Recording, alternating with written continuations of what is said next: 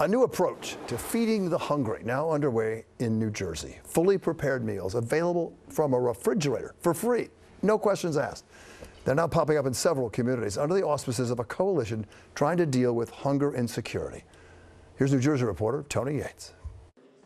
Try keeping up with Dr. Leeja Carter when she's restocking one of the 6 refrigerators strategically placed in communities where access to fresh, healthy, free food is, or now was, nearly non-existent. Our parfaits are made at Cafe Peanut. First, we source healthy grab-and-go, healthy food options from local restaurants and eateries, and also food operators. This refrigerator is at the Kismet of Kings, an after-school program in Jersey City, another program that was started from the heart. When I had a conversation with one of my young men, and he said, you don't realize that at night I go to bed hungry.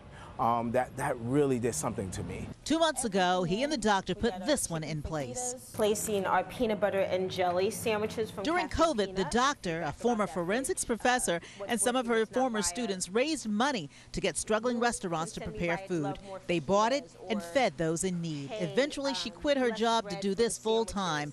Grants pay for the food. I created the coalition with the intention of solving a problem. It means a lot to me. We have snacks during our program when we're doing our classwork, or when we come back to school where we're just really hungry. Tyler is a Kismet student. He's memorized the code to get his favorite.